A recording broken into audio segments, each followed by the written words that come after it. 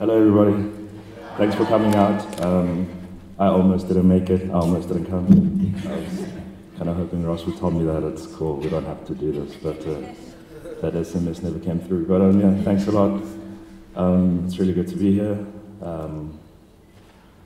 What you're about to see is me basically having a low intensity meltdown on stage. If something moves very, very slowly, it's very difficult to feel the bumps when it hits something, which is what's going to happen. A really calm meltdown. That's what's happening right now. I'm totally freaking out here. You can't see it, but it's not good what's going on inside here. My name is Lebogang Rasethaba. I'm a filmmaker. Recently, Ross said a lot of it. I guess everything that's happened since I got back from China has been kind of crazy for me. Trying to make work about other subjects, other people, trying to make work that isn't really about myself, and then landing up and having to give talks, and you're just like, I never thought that this was part of the game. Like, what part of the process is this? And it's kind of changed how people see me, I guess. Like, how people perceive me has changed in the last year, but my perception of myself hasn't really changed. So when I see people that I don't know or that I might know, it's come up this wave of anxiety and self-doubt and insecurity. I'm just like, hey, how's it going? I don't know that if this person knows me or if they've read something I've said. Or, it's the interactions are charged with so many subtexts, just like a bunch of emotions. And when I was preparing for this talk, I started doing a bunch of research in the meltdown before the talk. When I was doing the research about, Ross was like, yeah, I want you to do something about robots. And I started to look at robots as a theme, and it's these I guess objects that can process a whole bunch of information, store it, and I was like, so what's the difference between humans and robots, right? What's the thing that separates us from robots? And then it kind of hit me one day, again, mid-panic attack, and robots don't have that. Robots don't have the capacity to have an emotional kind of engagement, an emotional kind of narrative with anything. So us as human beings, we come in as these emotionally charged objects, and robots don't have that. So they can store information, they can document information, but that's all that it is, right? It's just a bunch of information that just kind of exists in kind of isolation, but enter a human into that, and then that's when the emotions come into the kind of framework. And that's maybe one of the successes of all the work that I've done is being able to interact with robots, cameras being the robot that I have interacted with the most. Sorry, fucking robots.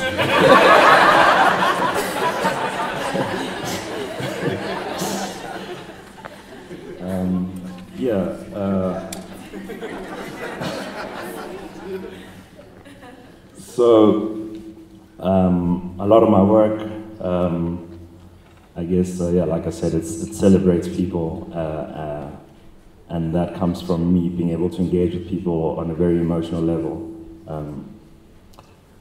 But robots can't do that, so I need the camera to help me document and store that, right? Even if you think of the function of memory as a human being, the way I remember stuff, and the way we all remember stuff your idea of the present or your idea of the past has to fit with your idea of the present, right? So if I remember my childhood, it has to fit in with my current idea of myself. And that's all, again, the process of like putting things within an emotional context, but robots don't do that. So if you think about like putting things on a hard drive or putting things on a memory stick, they just stay as that and they never change. So those are just the kind of differences, I guess, between us and robots. But then when we come together, you know, they store the information as something kind of pure, something kind of unaltered, and then we come in with our baggage and our drama as human beings, and together we kind of do amazing things. And that was the process that I kind of went through in all the work that I've done. So my friend and I, Spook Matambo, we made a film called Future Sound of Mzansi, and it's a really popular film. It's got a lot of love from all over the world, screenings all over the world, and it started off as a road trip. It was me and him. We got into like a car with a couple of other friends, and we drove down to Durban, and we're making like a webisode, just a really short webisode about the music scene in Durban, the Goom scene. Really exciting, really vibrant, but like hasn't really been documented. And we spent like a week there just like meeting different people, shooting stuff, and then we came back to Johannesburg, and then Spook was like, yo man, there's a story about this guy called Mojava. And I was like, yeah, tell me the story. So the story goes, Mojava made one track called Township Funk, and it became the biggest dance track in the world at the time, remixed by some of the biggest musicians in the world. It's the first time Warp Records gave a musician a 3-album deal off the strength of one track, right? So it was like really big. Mojava toured around the world, became like an international success just from this one song. And so I was like, shit, that's such a cool story. Where is he now? It's like no one knows. He just kind of disappeared off the face of the earth. There were rumors that he was dead. He was like he'd been arrested. But basically there was no conclusive kind of documentation of Mojava's story. The story that in itself comes from, the process of a human interacting with a robot. A musician takes his computer, essentially a robot, and all the sounds and all the mechanisms that he needs to express himself are all there, but without his own emotional kind of journey and emotional narrative, the song doesn't exist. Mojava takes the robot, and out of his interaction with the robot, they make this beautiful song. We come in with our robot, the camera, and we go document his story, but purely just, the camera, of the robot comes in as a very, objective injection into the process, kind of like nothing really to it. And then when Spook and I go back, we look at the footage, and we're just like, oh my God, this is such a crazy story. And through another interaction with another robot or computer, we start editing it, and out of that comes this crazy emotional journey that then the third party and audience gets to interact with, right? So if you just look at the entire spectrum between robot and human and emotions, and how this connection allows us to, get to, one, reach an audience, but two, take information that has been stored, and make it into something else, something bigger, something more than us. I'm going to play a little clip from the film, just a really short clip. Everybody's going to stay and watch the film after this, right? Yes. Okay, cool. So this might not make a lot of sense, but when you see it within the context of the film, it'll make a bit of sense. Robot.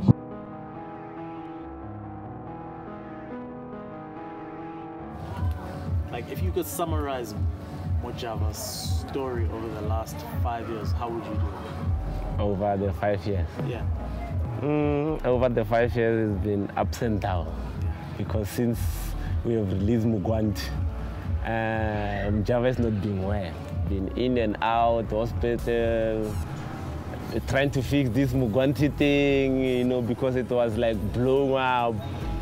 Other guys, they were pressing it, saying that they got the rights from Mojava, and they can't talk to Mojava while he's in hospital, So it's it's been hectic. I might say it's jealousy, man. Yeah, some other people wanted to see me down, so they come with their own way and putting me down. And what was the way that they try to pull you down? Yeah, it's just like a places ending up on best copies because I don't know why I should have like been there for what.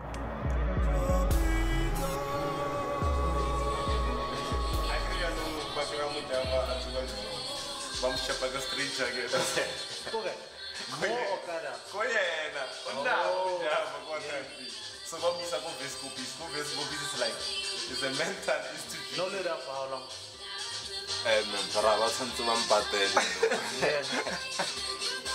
This year I get to the time from the two into Lagaga. And I get was spending go share Banaga Piski overseas. I can't be pushes it. Actually, more that moon, wow. Never let Trawa getting medications up by that endowment price, like when you talk for yourself, Baba, what is some first time? Yeah, injections and buy and all that shit, if you turn to a boat, I still like what water come on chava.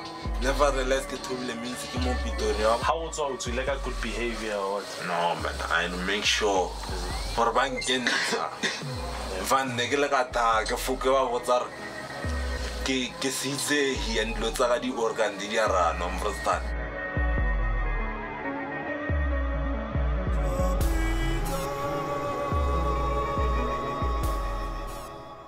Since from first copies, my things are down this year, you see.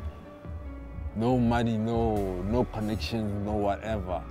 But I really want an Indian chick, you see.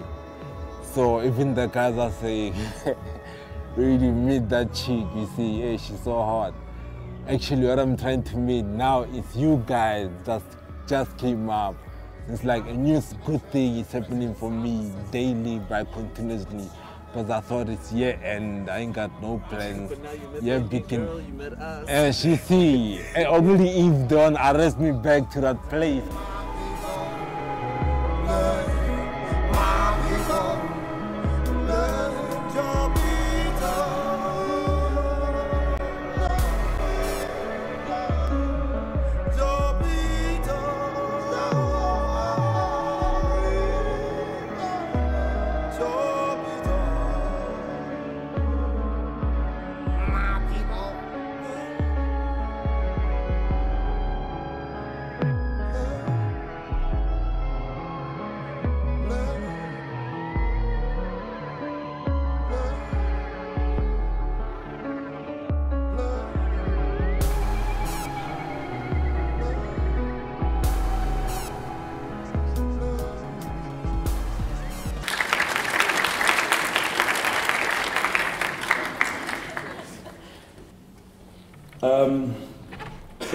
So that's the story of Mojava, right? He makes the biggest song in the world. He goes and tours the world, but then he develops like a big drug problem while he's on the road. Basically just any drug that he can get his hands on. I mean, a lot of this is hearsay, but the point is that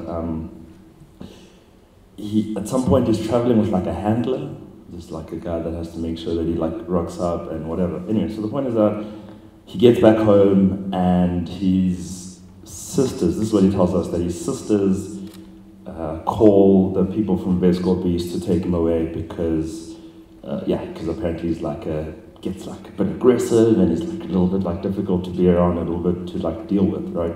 Just because of this drug-induced psychosis. He gets to Vescorpis and he's like, look, I shouldn't be here. I'm like a famous musician. And they're like, sure. Like, yeah, cool. And I don't know if you saw, but like his neck is a little bit like this. That's because they used to inject tranquilizers into his like neck. So like a lot of the muscles in his central nervous systems have like ceased to function properly. So it's just a little bit weird. So the first day we went to meet him, so after our leg in Durban where the film started, so we drive to Pretoria, we actually thought we were going to meet Nozinja. So me and Spook are busy driving and we're busy talking about the film. It's like, okay, cool, so this is what we need to talk about, and this is what this information, like this is its narrative function, it'll do this, it'll do that, it'll do that. Then we meet Spook, and then we're like, okay, cool, so where's Nozinja? It's like, no, I don't work at Nozinja. And then Mojava rolls up, And Spook is like, yeah man, I think that's Mojava. It's like, anyway, so we spend the whole day with him, and he doesn't say like a word. I don't know if you noticed, but in his eyes, he kind of has like he's lost his soul. So the thing that like makes you wake up every day, and the thing that makes you like believe that you can go on, and the thing that it's like this intricate system of like emotions, and it's just like, you know, you can weigh the good and the bad, and you can think critically, and you can be like, I want to do that, I don't want to do that. The thing that is able to connect you to the rest of the world and people, and, you know, makes you one of many individuals that like work within like a, you know, an ecosystem of emotional beings. He doesn't have that anymore, because if you go to a mental institute and they inject tranquilizers into your neck, you will lose something. And he lost that. He doesn't. So you look at him into his eyes, and there's nothing in there. Like he's like there's nothing inside of him. So we went back to do a second interview with him, just to get him to tell us the story. Like, yo, Mojava, what happened? But I guess maybe we're trying to engage him on a very like highly emotive level. But I don't think that he can navigate such complex emotions, because I don't know. It's like it's not there anymore. And maybe for me, the biggest success of the film, so the film has been successful, like I said, like, you know, it's screened in almost every single continent. We've had like maybe 50 screenings all over the world. It's played in airplanes. We've been featured on some of the biggest social media networks, platforms, whatever, right? But that's not really a measure for success for me, because that would mean, I guess, it's me and Spook, but that's not what this film is about. This film is about the people in the film. And ever since this film has been made, a lot of the musicians who are featured in the film, their lives have changed quite drastically. There's another chapter that you'll see in the film with Felix Leband, who's a heroin addict, but let the film tell that story. But Mojava, he has, since the release of the film, since like a lot of people internationally have like, oh my God, this is the guy. First of all, this is the guy that made the song. We didn't know that. This is what he looks like. This is what happened to him after he disappeared. That's so hectic. This is what he looks like now. He's, you know, the last time they saw him, he was this like a superstar, pretty boy, you know, like really smooth. Spook tells a story where he met him like maybe like 8 years ago, and they were both sharing a stage. And Spook went to go greet him. He was like, hey, and he's like, get out of here, small boy. You know what I mean? Like he was a really big deal. And for him to go from all of those kind of, I guess, celebrity graces to just be like a really like bummed out, like hobo, was kind of shocked to a lot of people. Soulless hobo with no prospect. They're like, you made the biggest song in the whole world. How do you end up here? How does that work? Like, it's just a lot to kind of take in at a very emotional level, of course. But yeah, the biggest success of the film for me personally is how, through our own kind of emotional reckoning and our interaction with robots, cameras, sound equipment, computers, editing and telling the story, Mojava's now started like making music again. He started, he's booked for a couple of shows. He's releasing new music for the first time in the longest time. And maybe the way I kind of looked at it, and within the context of this talk, is that our robots, our machinery, were able to give someone their soul back. And it's not really like the actual camera that gave him the soul, because we went to go visit him maybe like a year later. We're publishing a book called Future Sound of Mzansi, where we kind of visit all the musicians and kind of document them, and he just had this like glow about him, a glow that wasn't there when we first went. The first couple of times we went to go hang out with him, and he's seen the film, and he's been getting booked, and you know his kind of career has been revived, which is for me like the biggest honor that the film has been able to achieve, and it just speaks to, you know, the coming together of like a robot is a very objective kind of thing.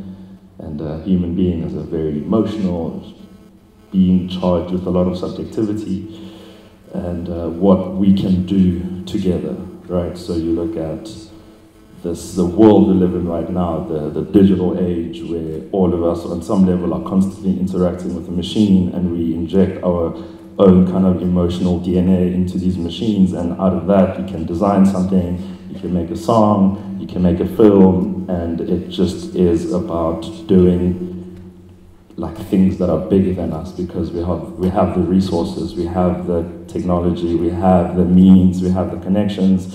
You can talk to someone halfway across the world, you know, all inventories of time and space cease to exist. In New York, this thing, CreativeMornings, that exists in like a lot of cities, and it's just this like network of people just who have the emotional capacity to come up with ideas that can change people's lives and can, you know, engage like social problems and whatever. I mean, I don't think this film really deals with any social problems, but what it has done is been able to give someone something that was taken away from them. And yeah, that's pretty much me. That's all I can say, is that you know, use your resources that you have and see what you can do to impact other people's lives. Thank you very much.